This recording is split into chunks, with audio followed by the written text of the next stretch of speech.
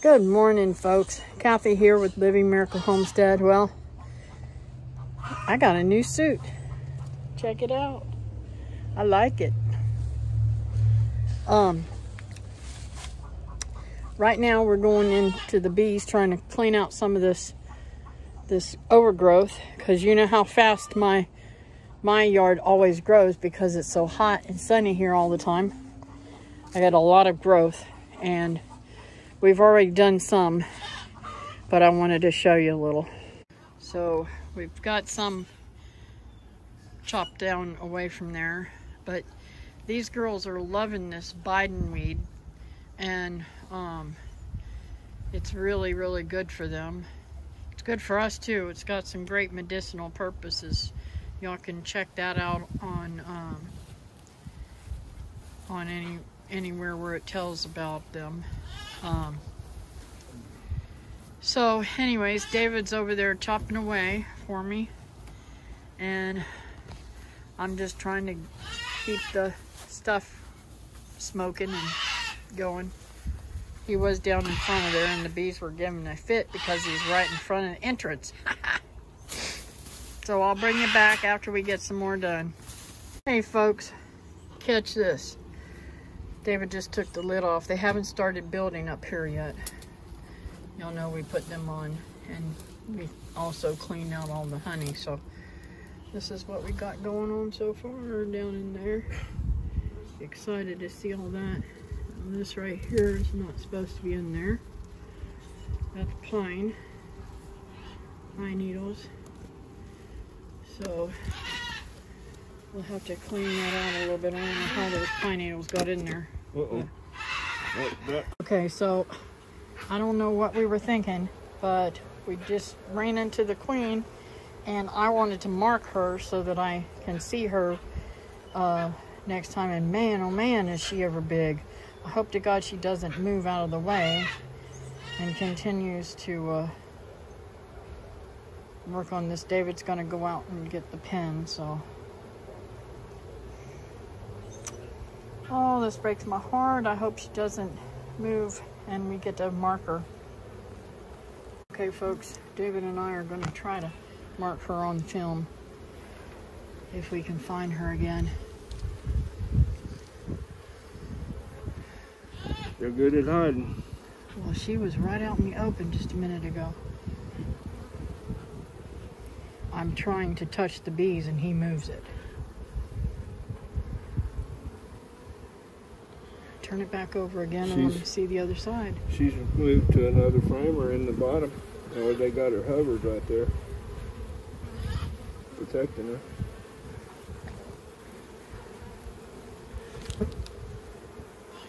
Okay, I don't see her now. Let's go to the next frame.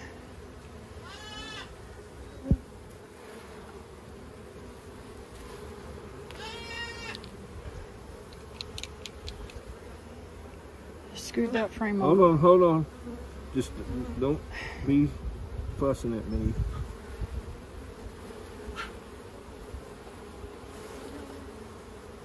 I don't want to make her fly. Okay.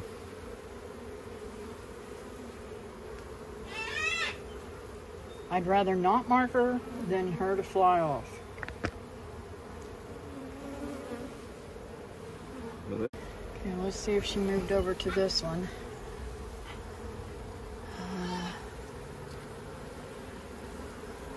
And y'all know how easy it is for them to disguise themselves.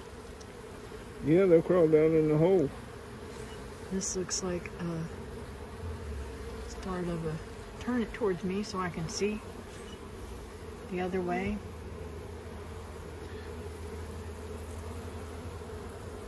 Yeah, I'm not seeing her on this one either. Doggone it. Okay, move that one over and let's go to the next one.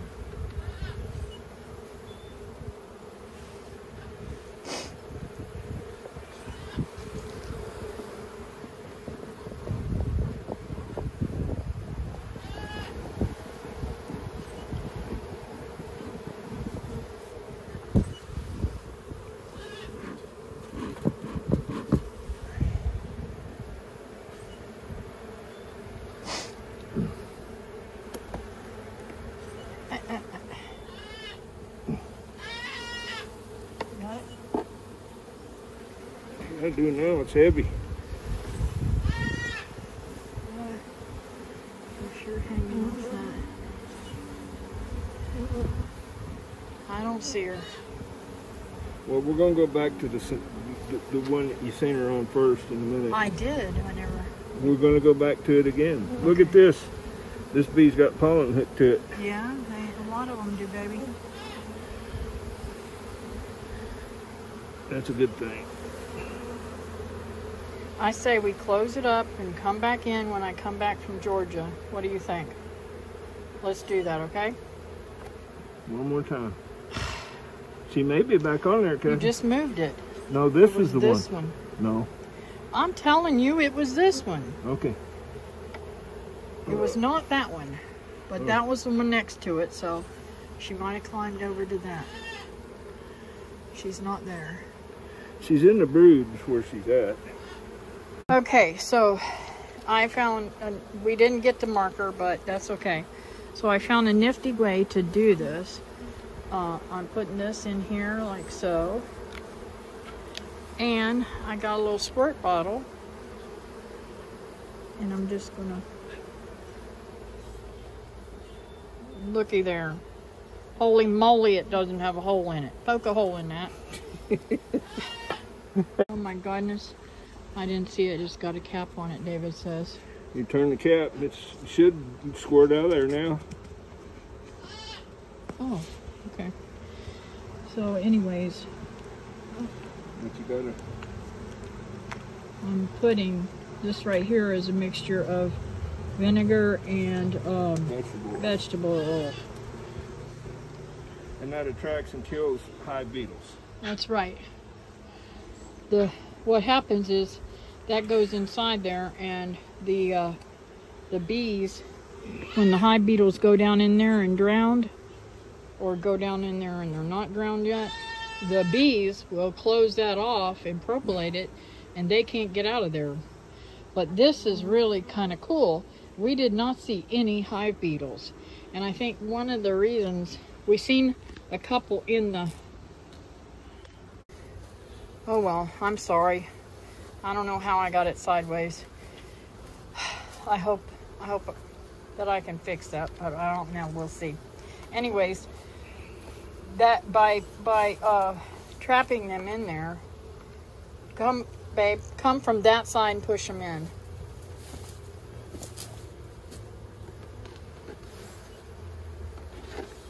What are you doing? Getting them off the side. You're such a silly man. Stop doing that. You're going to break their legs. Don't make me laugh. I can't do nothing when you make me laugh.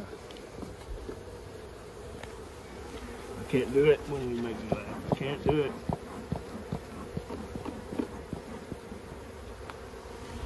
Oh my goodness, I forgot where I was at. I got it on there without killing one bee. Okay folks, so here's how I am going to do this. I've got vinegar and oil in there, and I'm just going to squirt this down. Oh, I gotta open the lid again. Y'all, I thought it would need to be cut off, but it has a turn lid. So you can lock it and nobody will be the wiser. They'll be trying to use it and they can't use it, right? So this is a mixture of oil and vinegar, and this helps to keep the bees safe and catches hive beetles. And I like to fill it up pretty good.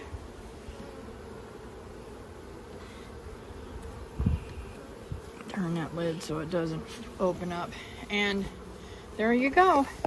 Now I only seen a couple of hive beetles that were in there, and they were actually in one of those things dead. Stop. So, well folks, I want to show you something. We're done with the bees now, and I just want to show you something. David came in here and said, honey, you were concerned about having mangoes. You don't have to be concerned because there's mangoes all over there. Well, let me show you. Yep, there are mangoes all over it. Not as many as there should be, But yes, there is mangoes all over it. And y'all know it's very difficult for me to look upward. But you can see the little green balls on the ends of these sticks.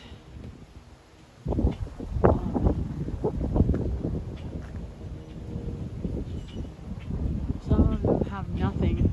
That's what I see a lot of. But there's also a lot out there too. See from there. So at least I'll get a pretty good harvest this year. A lot of them right in there. Of course, this is right by the road where I always get a good amount of mangoes and then people steal. So I just thought I'd show you that. Anyways, I got 2.5 gallons of, no, I'm sorry. I said that wrong. I got 2 half gallons of coned honey and a quart. So that would make it, what, 5 quarts of honey this time? Pretty cool. Very happy to see that.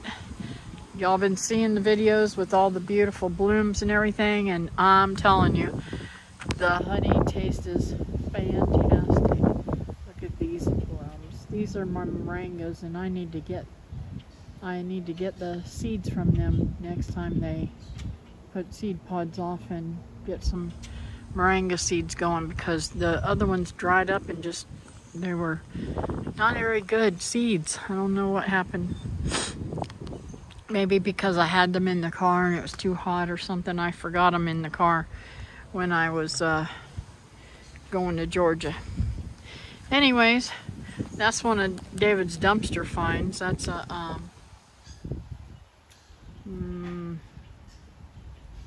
philodendron, and looks pretty sad.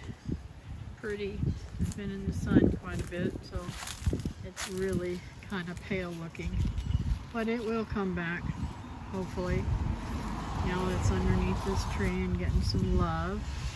And of course I'll take the ucky leaves off. But isn't that cute? Very nice find. He finds me all kinds of goodies in the dumpster, and also some